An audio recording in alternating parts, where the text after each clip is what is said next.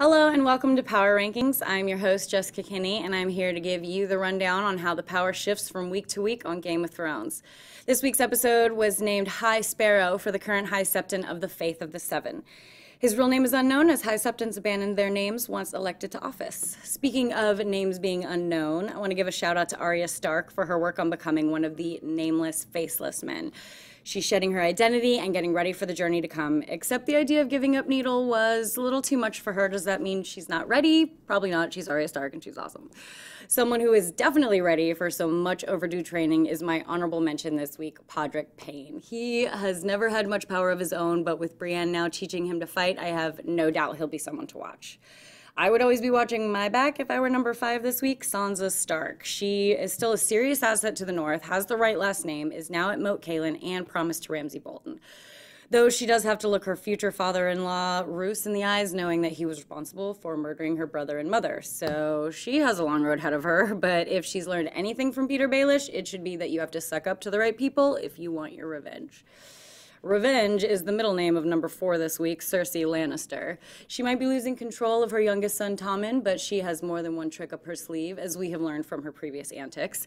We know she's in communication with Littlefinger, has some weird experimenting going on with Qyburn, and is now befriending the High Sparrow. I'm assuming to gain the love of the people of King's Landing, which presently belongs to Margeary.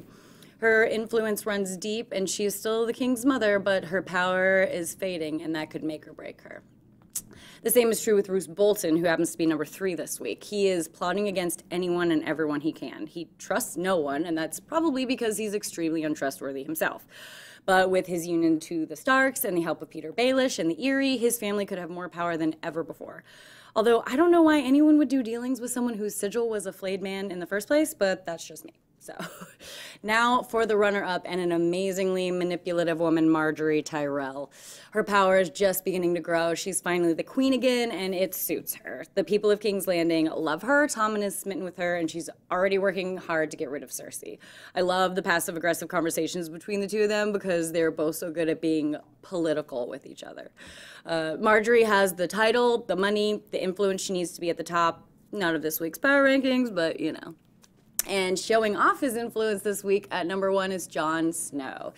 He showed his leadership and strength when he beheaded Janos Slynt, which I know I was happy that that coward was gone, so the men of Castle Black probably are too. So it was a great way for Jon to show off his resolve and set the precedent for his leadership as Lord Commander.